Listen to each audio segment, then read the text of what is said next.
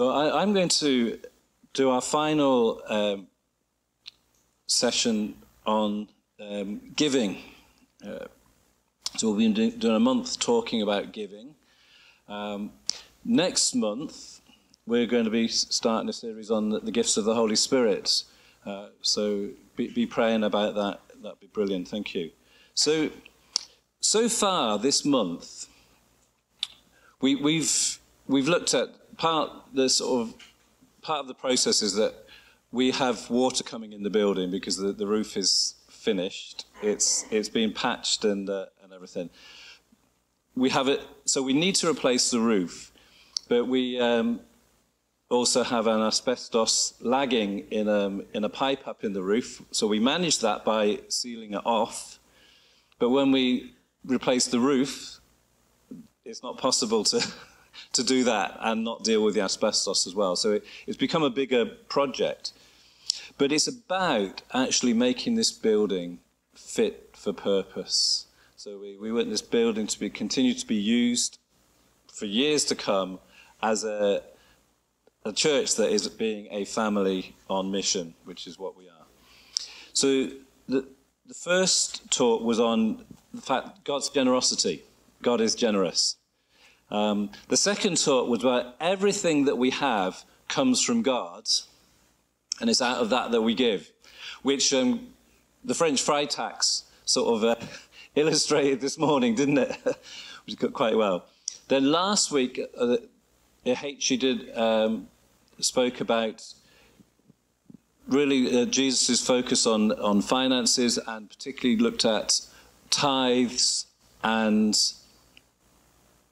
gifts to the poor, tithes, offerings, gifts to the poor.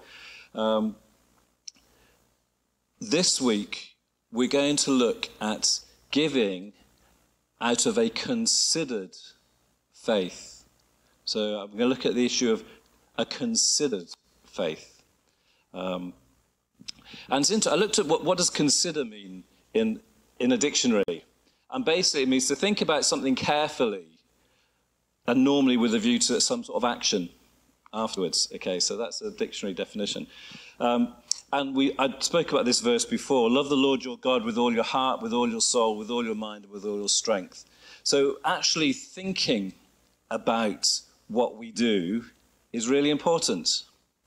But, I think one of the criticisms that people, our ideas they have is that if you believe in Jesus, then you throw your mind away. Or some people believe that, if you're a Pentecostal and you're moved by the Spirit, so you don't think about things, you just do things. But actually, it's really clear, as I've made out throughout the whole service, that thought going into all of what we do is important, because that's how God works. He doesn't do things randomly.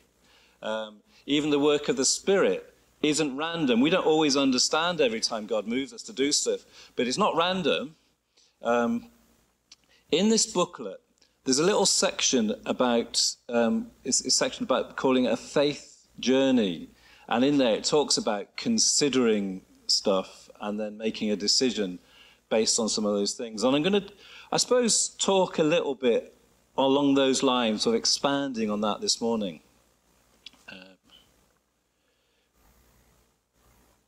And basically, my talk this morning is going to be based around, one is considering what God has asked us to do or the need.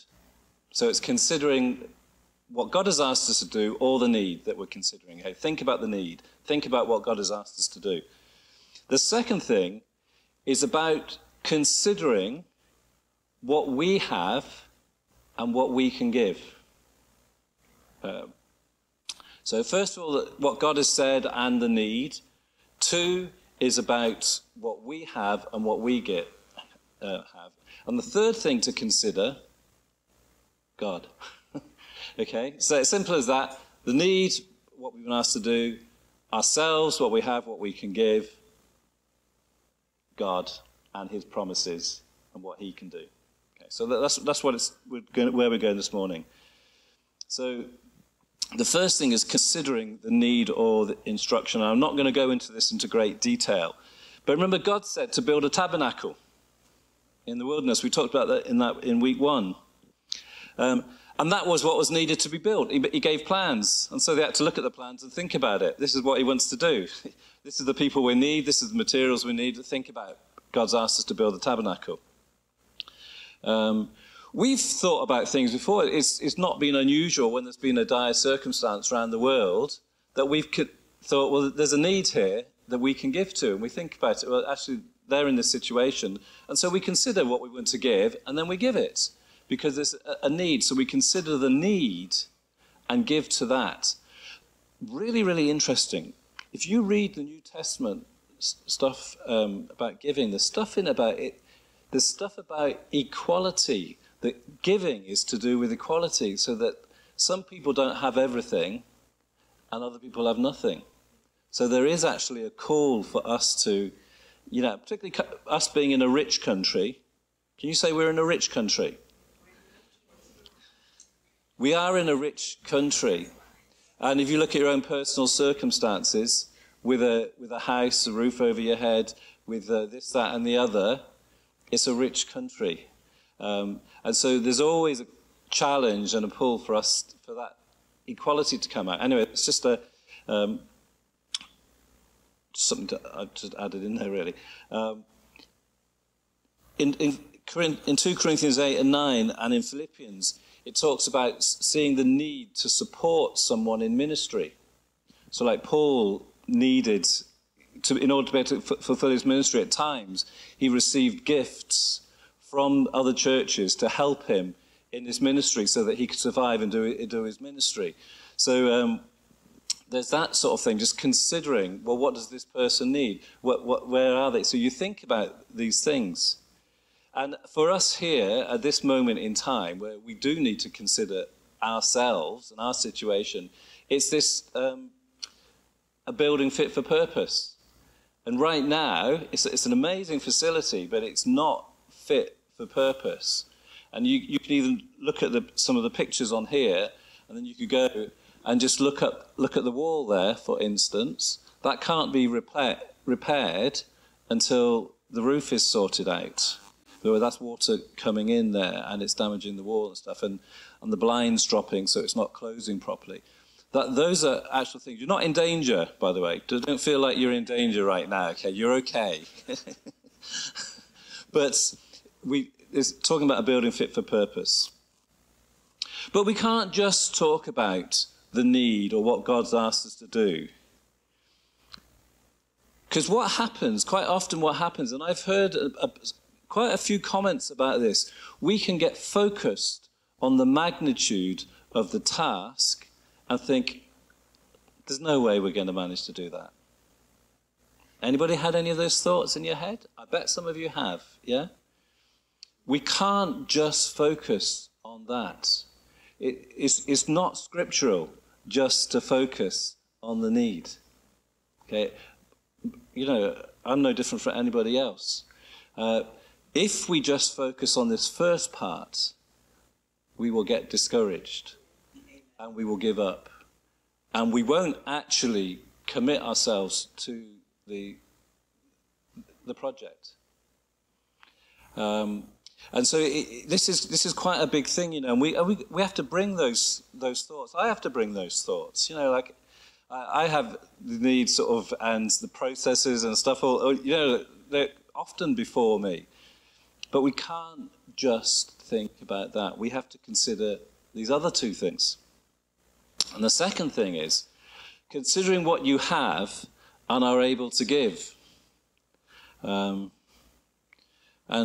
Jesus said in Luke 14:28, suppose one of you wants to build a tower, won't you first sit down and estimate the cost to see if you have enough money to complete it? For if you lay the foundation and are not able to finish it, everyone who sees it will ridicule you, saying this person began to build and wasn't able to finish.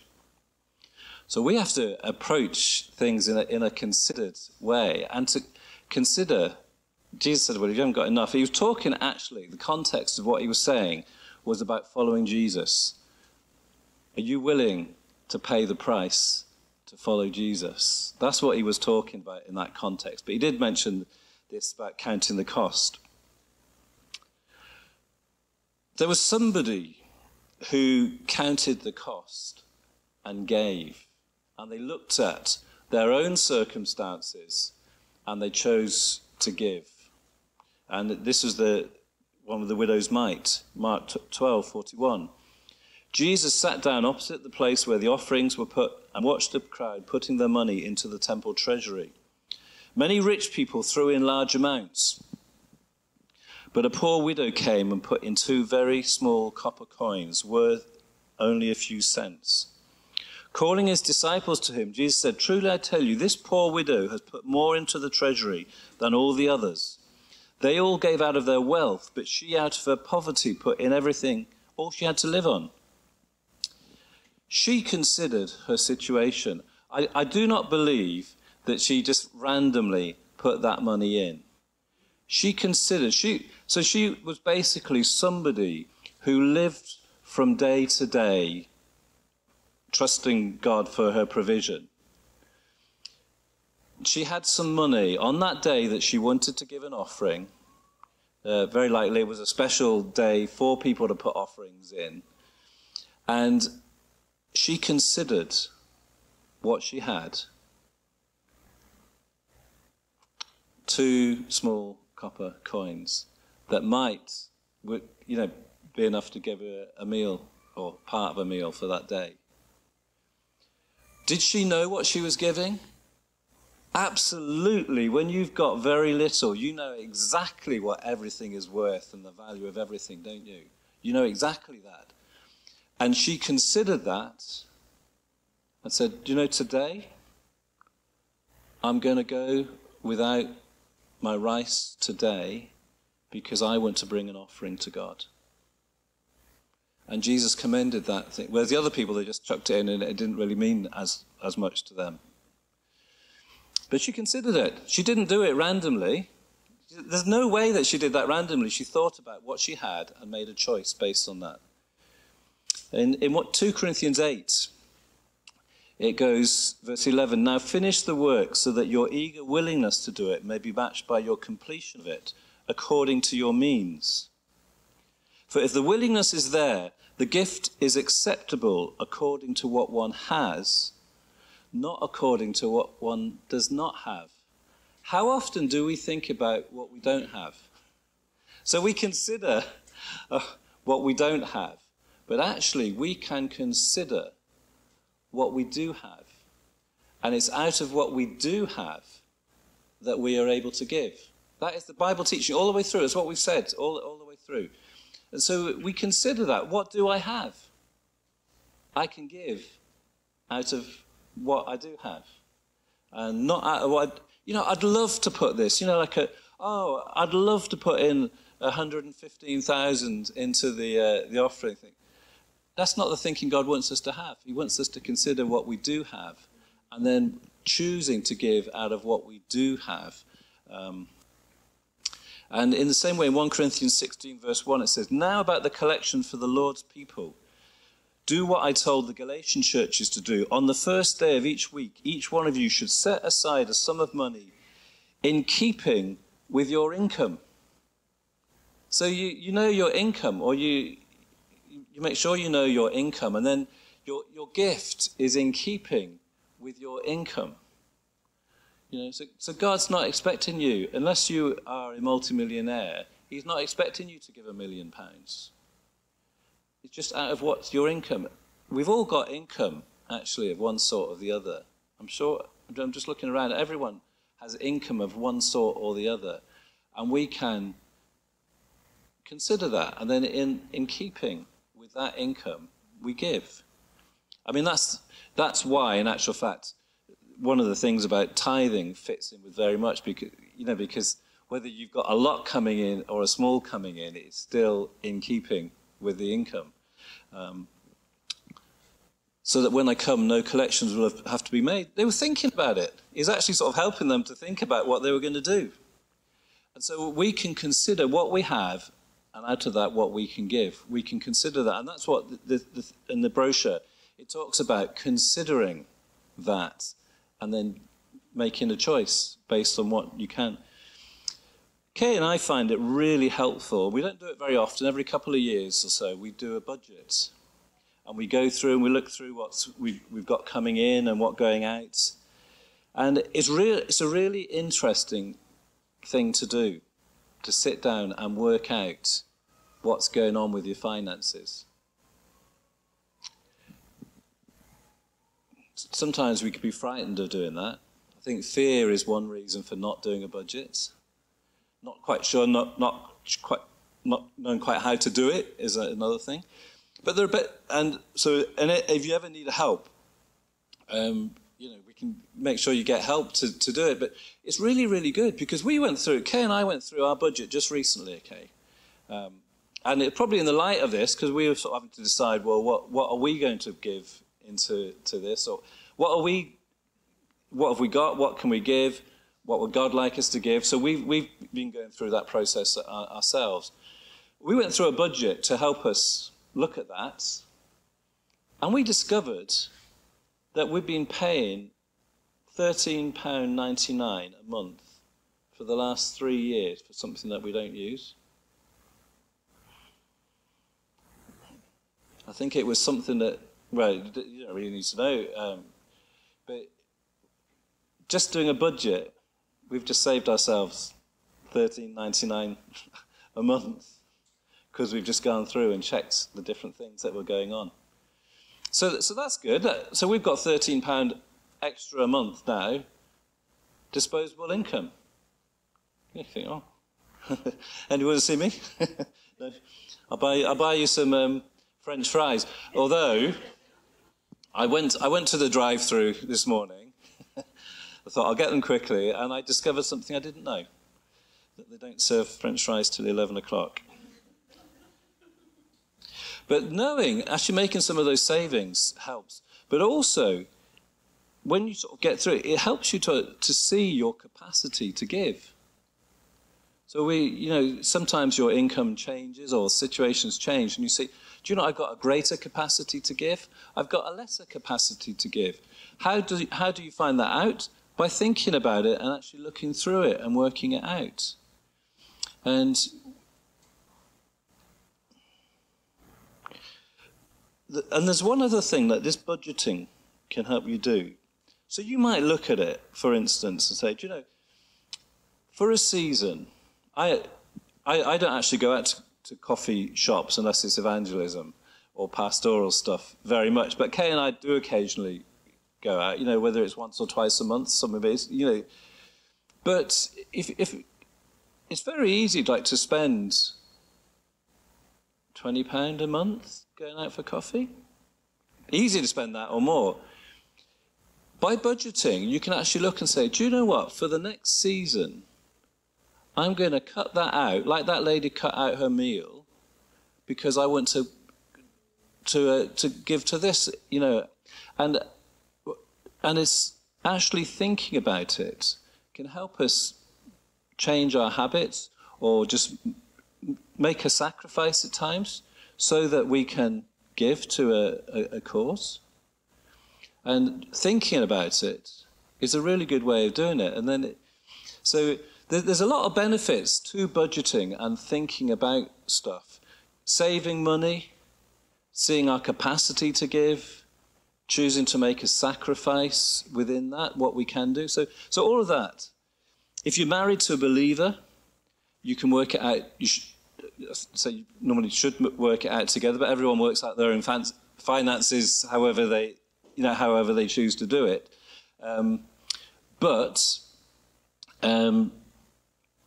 you can work it out together. I mean, it's something that Kay and I do, and it's quite a precious moment because we have to sort of talk about it, and it's really, really helped us, to consider it. And when we're thinking about the amount, it relieves some of the pressure, talking about it as well, working it through, because I know that we can be fearful of looking at our finances. It's for a lot of people, and that's one of the things that Citizens Advice Bureau or Christians Against Poverty, CAP, do, is help people just look at their finances and see there's always a way forward. Anyway. that thinking about it and looking at it, we could actually say planned giving. Do you know what? If I, for the next 2 years, chose to do, just sort of reduce something or to give in such a way, if I chose to give £50 a month, okay, this is just an illustration. If I chose to give £50 a month for the next 2 years, I could buy a solar panel. Something like that. And that's not unrealistic. Sometimes we're looking at our budget and think, I have got money that I could put in there. I could buy £25. I could buy half a solar panel in 2 years. And it's a commitment. And on these forms, they do it. There's a form where you can make a pledge, say, over this next period of time, I'd like to give this amount of money, or whatever. So actually thinking about it, wouldn't you love to put a solar panel on top of the roof? Wouldn't you love to have a roof to put the solar panel on top of? Yeah. So it's thinking about it. What do we have? And I want to give you an example. Jesus was in a situation and he commanded the disciples to find out what they had. Remember the feeding of the 5,000? Jesus said in Mark 6, verse 38, how many loaves do you have? He asked. Go and see. They said, we've not got enough bread. There's all these people. We've got need a year's wages to get all this food for all these people. And Jesus says, well, find out how many loaves you've got. And when they found out, they said, well, we've got 5 loaves and we've got 2 fish. And Jesus asked them to look at what they had got. So is this a fair point that I'm making here? It is, isn't it? But isn't that, like with the need or what God's called us to do, we can't just focus on that. We can't just consider that. We can't just consider what we've got. Because if we just consider what we've got, it might cause us to be despondent as well at times. You might find you're really blessed. You know, wow, have I got that much? Am I getting that much in? Wow, fantastic. But remember, they considered what they got with those loaves and fishes. And that brings me on to the third point. You've got to consider God as well, what God is able to do with what we're able to give. What we've got to give, what's God able to do with it? So we have to consider God. And that is the other dimension to this whole considered giving, considered faith. It's considering God and his promises. Abraham is considered a father of faith. He's talked about, really mentioned as someone who's a real example of faith. And the biggest example of that, one was believing for family, and the multitudes. And that was the core thing of it. But when God asked him to sacrifice his son, in Hebrews 11:17, by faith, Abraham, when God tested him, offered Isaac as a sacrifice. He who had embraced the promises, he'd embraced God's promises. And that's important for us here, I think, to embrace God's promises over us and for our church and our lives and for the church. Was about to sacrifice his one and only son, even though God had said to him, it is through Isaac your offspring will be reckoned. Abraham reasoned, he considered, and he thought about it, that God could even raise the dead. And so in a manner of speaking, he did receive Isaac back from the death. Believing, so considering that God is able to do way more than we can even think or imagine, according to his power that is at work within us. And that if he did not withhold his only son from us, he's not going to withhold anything from us. And we consider God. In Philippians 4, verse 18, it says, I've received full payment and have more than enough. I'm amply supplied now that I have received from Epaphroditus the gifts you sent.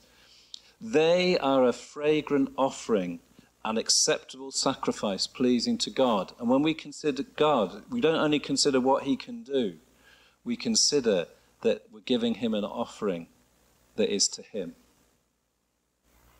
So we're not just considering the need and what he's called us to do. We're not just considering what we have and what we can give. We're considering God, who's able to do immeasurably more than we think or imagine.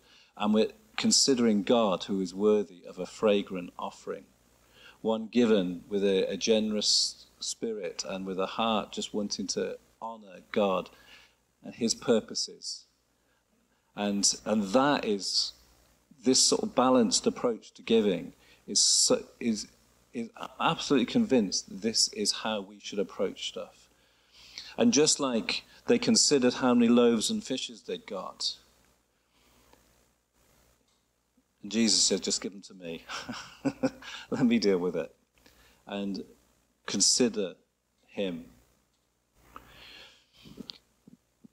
And then it goes, and my God will meet all your needs according to the riches of his glory in Christ Jesus. And he's saying, as you gave sacrificially, as an offering to God, I will make sure that you are fully recompensed, that he will meet all our needs according to his riches in glory. Often our focus on what we don't have or what we might not have stops us focusing on God, who can provide all our needs according to his riches in glory. So we have to have the focus on all these three things, to consider all these three things, and that then brings us to the point where we can make our choice, our considered choice. And in 2 Corinthians 9, it says, verse 6, it says, remember this, whoever sows sparingly will also reap sparingly, and whoever sows generously will also reap generously. Each of you should give what you have decided in your heart to give. And this process helps you to decide in your heart what you want to give and how you want to give it.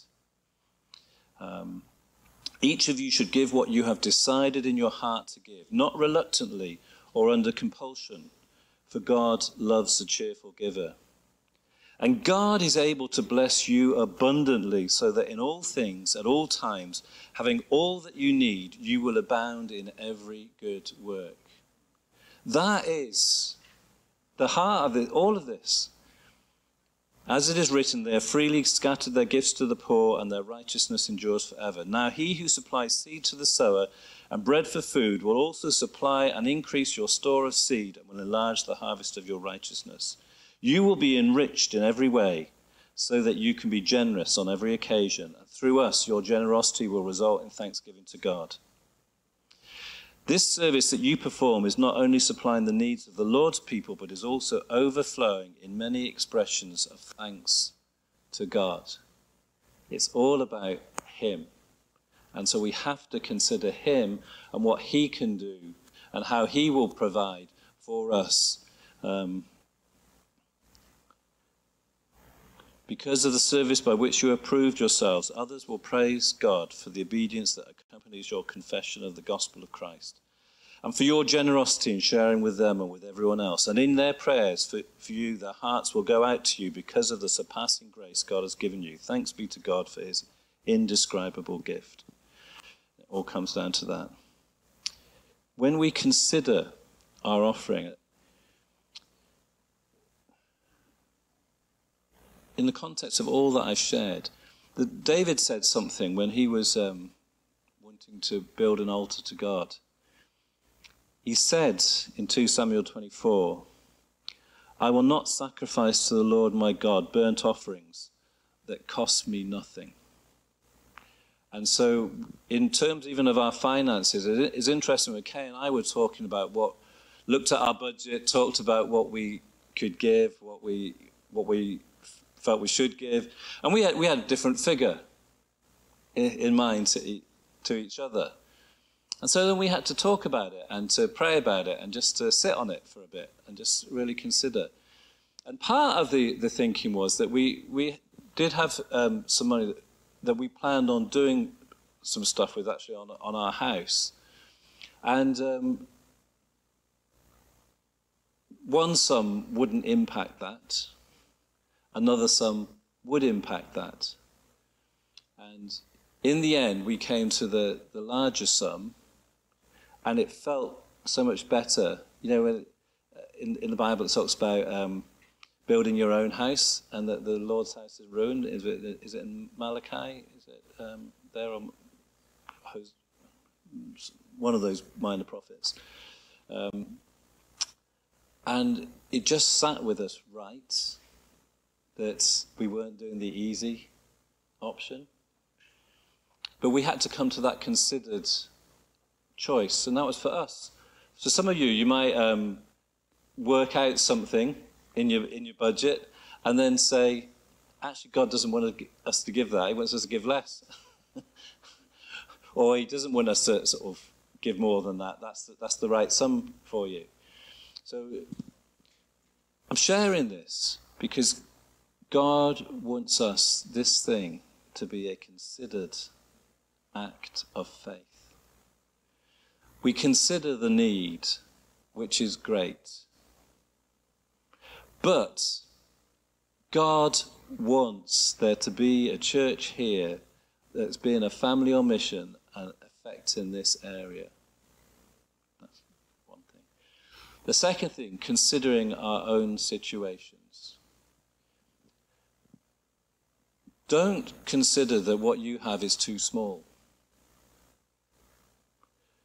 Don't judge your giving based on the extent of the need of the project or your lack.